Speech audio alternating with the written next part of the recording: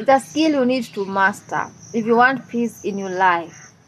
Learn to mind your business amidst all that is happening around you. Just learn to mind your own business, and don't judge people.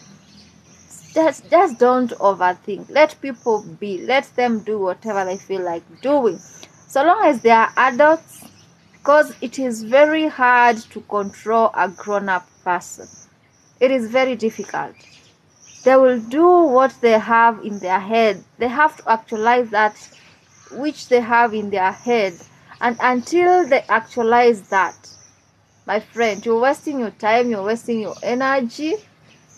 So just focus on you, just focus on you. Let people do, so long as you're dealing with adults, just let them do whatever they want to do, because you cannot decide for them. You can influence them, but you cannot decide for them. Whatever they have decided to do, they're gonna do it.